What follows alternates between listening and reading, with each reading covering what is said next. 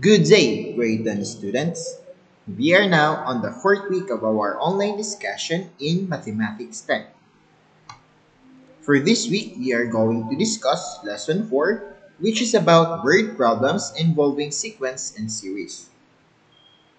Here is the learning competency you need to achieve or master at the end of this week. Solve problems involving sequences. This means it includes word problems which involves both arithmetic sequence and geometric sequence. Tips on how to solve word problems. Step 1. Identify the problem. Begin by determining the scenario the problem wants you to solve. In this case, for lesson number 4, the step number 1 pertains to identifying if the given problem is under or involves a geometric sequence or an arithmetic sequence.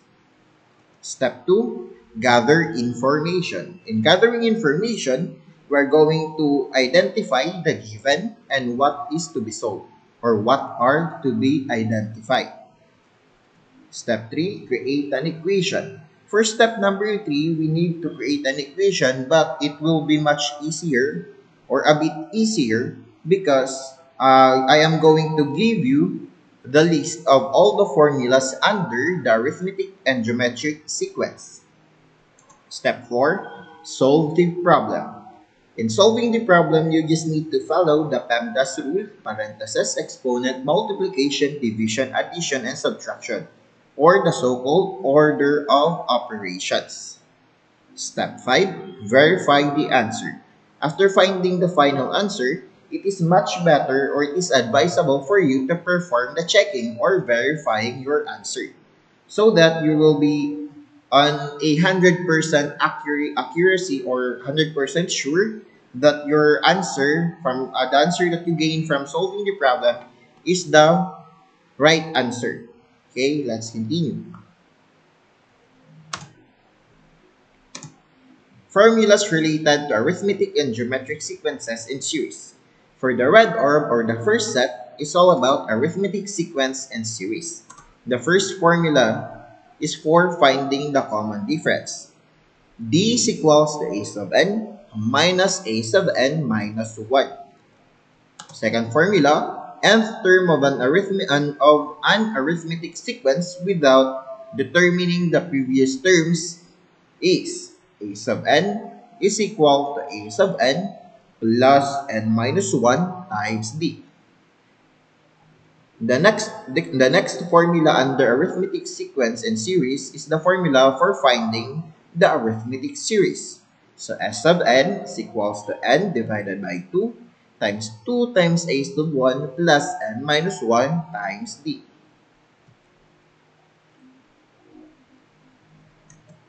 In the blue orb or the second set of formulas, these are the formulas under the geometric sequences and series. The first formula here is for finding the common ratio. To find the common ratio, R is equals to a sub n plus 1 divided by a sub n. A sub n plus 1 class is the succeeding term divided by a sub n which is the preceding term. The next formula is the nth term of a geometric sequence. So, erase ko lang ito. It should be hindi add. So, nth term of a geometric sequence without finding or determining the previous term is a sub n is equal to a sub 1 times r raised to n minus 1. The next formula is finite geometric series. So, S sub n is equals to a sub 1 times 1 minus r raised to n divided by 1 minus r. Then the other formula is for the formula for infinite geometric series. So, S infinity is equals to a sub 1 divided by 1 minus r. So, in these two sets of formula, again, the red orb or in the first set of formula are the formulas under the arithmetic sequence in series. And on the blue orb or the second formula, the formula under the geometric sequences in series. So, let's compare the two sets of formula. The common difference and the common ratio is the same for the case of the terms that we need here, or the given that we need here for us to be able to use the formula are two consecutive terms. It means yung terms from the sequence, either arithmetic or geometric sequence, dapat consecutive term siya. For example, yung gagamitin natin sa pag-find ng common difference or ng common ratio is the first term or the second term, the a sub 1 or the a sub 2. Hindi pa pwedeng yung a sub 1 at a sub 5 yung i-partner natin kasi hindi sila consecutive terms. Isang requirement sa pag-identify ng two terms na gagamitin for finding the common difference or the common ratio should be consecutive terms or magkasunod na terms sa sequence. Next one is the nth term of an arithmetic sequence and the nth term of a geometric sequence. So, in this case, same sila ng situation. Hindi na natin kailangan hanapin yung previous terms kasi nga itong formula is finding the nth term without needing the previous terms. Also, yung kailangan natin dito,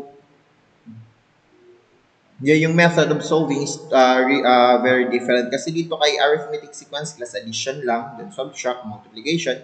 Dito naman sa kabila, yun nga, yung kailangan dito is common ratio, sa kabila is common difference. Then dito tayo kay arithmetic series. Kay arithmetic series kasi class, yung formula for, it's either, finite or infinite geometric arithmetic sequence yung given, the same lang yung formula na gagamitin. Pero kailangan nga dapat ma-identify muna yung given which is the a sub 1, the n, and the d. Pero kay geometric sequence, we have two sets of formula under finite geometric series, pero isa lang yung linist ko, yung mas accurate or mas madaling gamitin na formula, this one. Then we have a separate formula for the infinite geometric series. Ito yung formula niya. So you can copy this in a 1/4 sheet, in a 1/4 index card. Para pag nagsusuot kayo, doon na lang kayo titingnan or pwede nyo i-screenshot dito sa video yung itong set of formula. So, dyan na lang mismo sa book nyo nga hahanapin. Okay? Let's continue. So, in this part, we are now going to apply the step-by-step process of solving word problems or the tips and the formulas that I just gave you from the last slide. So, let's solve. For example, number 1, we are going to solve or analyze first the problem bago natin siya i-solve and ma-identify yung final answer. So, let's read the problem. As part of a marketing strategy in a grocery store, the cans of evaporated milk are arranged in a pyramid with 15 cans on the first layer and 1 can less on the higher layer. This pattern is followed until there is 1 can left on the peak of the stock. How many cans of milk are used? So, let's analyze the problem. So, identify muna natin kung under ba siya ni arithmetic sequence or ni geometric sequence.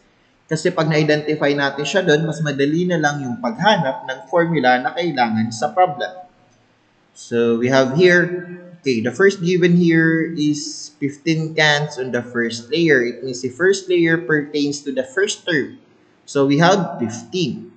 And another clue, 1 can less on the higher layer. As long na tumataas yung ating pyramid or yung stocks ng can, evaporated milk can, nagbabawas siya ng 1 can. It means pag second layer natin, 1 can less, magiging 14 pieces of cans na lang sa second layer. Then pagka third layer natin, magiging 13 cans na lang kasi 1 can less on the higher layer. This pattern is followed to this 1 lang. Okay, mag-stop lang yung pag-stock natin ng cans kung yung nasa pinakatuktok na is 1 can left na lang. So, based from this information na 1 can less on the higher layer, as long na tumataas siya, bumabawas lang siya ng isang can, we can easily conclude that this given problem is under the arithmetic sequence. Dahil under siya ng arithmetic sequence, kailangan na lang natin identify which formula ba yung kailangan natin gamitin. So, here is the problem. How many cans of milk are used? So, ilang piraso ba ng cans of milk yung nagamit para mabuo yung pyramid? So, based from the word how many cans of milk are used, it means it pertains to the total number of cans which is related to the arithmetic series. Kasi si arithmetic series class, we are identifying the total or the sum of the number of terms, specific number of terms. So dito, alalamin natin ano ba yung specific or total number of cans yung kailangan or nakabuo para magawa yung buong pyramid. So, ang kailangan pa natin identify how many layers pa siya. So, later, let's analyze. Here's the solution. Here's the solution. For the solution, again, class nga, given na yung a sub 1 which is 15. Then, dahil nga arithmetic sequence yung ating susolve, then specifically, yung formula na gagamitin natin tas the arithmetic series, based from the formula of the arithmetic series, tignan nyo dyan sa list nyo or dun sa screenshot nyo, kailangan natin yung common difference. So, for us to be able to find the common difference, let's get a given of 2 consecutive terms. So, given na si a sub 1. Yung a sub 2, hindi siya given sa problem, pero may clue kung paano ma-identify. Ito yung clue natin, 1 can lessen the higher layer. So, we can easily assume that the a sub 2 or the second layer is equals to 14 kasi 1 can less nga. Dahil nakuha na natin yung a sub 1 at a sub 2, yung first two terms, let's use now the formula for finding the common difference. So, d is equals to a sub 2 minus a sub 1. Then, substitute the values to the formula. It will be d is equals to 14 minus 15. So, the common difference is equal to negative 1. So, after finding the common difference, class, let's list now the given which are needed for using or for us to be able to use the formula for the arithmetic series which is needed para malaman natin yung sagot sa question na how many cans of milk are used. So, here's the given a sub 1 is equals to 15. So, given na siya sa problem. Next one is the common difference which is equals to 1 or negative 1. The next one is n is equals to 15. Bakit ba nasabi natin na yung n is equals to 15? Kasi class, from 15, di ba 15 cans yung first layer, magka-count kayo till ma-reach natin yung pinaka-peak ng stack ng ating pyramid which is equal to 1 can left. So, from 15, 14, 13, 12, mag-count kayo. 11, 10, 9, 8, 7, 6, 5, 4, 3, 2, 1. Kung i-count nyo yung pag-counting nyo from 15 to 1, nakabuo kayo ng 15. It means we have a 15-layered pyramid. Dito na bubuuhin na composed ng cans of evaporated milk. That's why yung n natin is equals to 15 which pertains to the 15-layer na pyramid. So after ma-identify yung 3 given na kailangan para magamit yung formula ng arithmetic series, so, i-copy na natin yung formula. After copying the formula class, let's substitute the values. So, it will become S of 15 is equals to 15 divided by 2 times 2 times 15 plus 15 minus 1 times negative 1. Then, just apply the PEMDAS rule. Yun nga yung sabi ko sa step 4, PEMDAS rule lang yung gagamitin class. So, dito muna tayo mag-start sa loob ng bracket. So, ito yung bracket class. So, yung nasa loob niya muna yung sub natin. I-apply ulit natin si PEMDAS rule. So, yung una mo dito yung sa sub class is itong 15 minus 1 and yung 2 times 15. So, yung kalabasan niya magiging S of 15 is equals to 15 divided by 2. 2 times 15, the answer is 30. Plus 15 minus 1, the answer is 14 times negative 1. After that, sa loob ng bracket natin, meron pang kailangang isolve. So, i-apply natin yung multiplication kasi wala namang equation. Yung sa parenthesis, yung sa loob ng parenthesis na 14, simplified na siya. So, mag-multiplication na tayo. So, 14 times negative 1. The result will be, as of 15 is equals to 15 divided by 2, 30 plus negative 14. Then, isolve na natin yung 2 terms inside the bracket. So, it will be as of 15 is equals to 15 divided by 2 times 16. So, yung gagawin nyo dito, just multiply 16 to the numerator na 15. So, 16 times 15, the answer is 240. Then, divided by 2, S of 15 is equals to 120. Or 120 cans. Kung specify natin. Or ito yung conclusion. The number of cans used is 120. So that's all for the example number 1. Then for example number 2, here is the problem. Let's read. The value of an old Philippine peso bill appreciates by 5% every year. If the bill worth 50 pesos in 1970, what was its value in 1980? So let's analyze the problem. The value of an old peso bill appreciates. So ibig sabihin ng appreciates plus nag-i-increase yung kanyang value ng 5% kada year na lumalagpas. So if the bill worth 50 pesos, kung yung 50 pesos daw worth niya or yung value niya sa 1970, yung bill na 50 pesos, yun yung value niya ng 1970, ano na ba yung value niya pagdating ng 1980? Pero yung una nga nating i-identify dito class is, ano ba siya? Under ba siya ng arithmetic sequence o ni geometric sequence? So for us to identify that, let's focus in this part. Kasi nga 50 pesos sa noong 1970, ano na yung value niya sa 1980? So paano ba natin malalaman kung ano yung value niya sa 1980? Dito tayo mag-base. Philippine peso bill appreciates by 5% every year. Pag nag-mean tayo class ng appreciates by 5%, it means nag-i-increase siya ng 5%. So, paano ba natin ma-apply yung increase ng na percentage? So, by using multiplication. So, yung percentage, gawin nyo muna siyang decimal number, then i-multiply natin siya sa base natin or sa first term natin na 50 pesos. Dahil multiplication yung kailangan natin ditong gamitin, it means under siya, yung given problem natin is under ng geometric sequence. Dahil under siya ng geometric sequence, it means yung solution natin, yung first thing na isosolve muna natin is yung common ratio. Para masolve si common ratio, kailangan muna natin i-specify yung mga given. So yung given dito sa problem is a sub 1 or the first term is equals to 50 pesos. Or 50. So, bakit ba a sub 1 is equals to 50? Kasi class, yung first term corresponds to the year 1970. Then after that, so bakit ba nakuha natin yung n equals to 11? Kasi from 1970 class, mag-count kayo ng 1970 to 1980, yung magiging sagot dyan is 11. So, 1970, 1971, 72, 73, 74, 75, 76, 77, 78, 79, 1980. So, 11 yung answer. So, it means yung n natin is equal to 11. So, happy nga dito, 11th term corresponds to year 1980. And then, to identify the a sub 2 class, dito ulit tayo sa problem. So, 50 pesos siya ng 1970. So, ito yung a sub 1 natin, right? So, the a sub 1, mag-a-add lang tayo ng yung na-increase na value. So, appreciates by 5% every year. So, the a sub 1 times the increase or the appreciation of the Philippine peso bill, which is 5%. So, change to decimal number, it will become 0.05. So, 50 times 0.05, the answer is 2.5. Then, add it to 50 to the a sub 1. So, 50 plus 2.5, the answer is 52.5. So, the value of the a sub 2 class is equal to 52.5. Dahil meron na tayong a sub 1 at a sub 2, pwede na natin gamitin itong 2 terms or 2 consecutive terms to identify the common ratio. So, ito yung common ratio natin. Common ratio is equal to a sub 2 divided by a sub 1. Just simply substitute the values of a sub 1 and a sub 2 to the formula. So, ratio is equal to 52.5 divided by 50. The common ratio is equal to 1.05.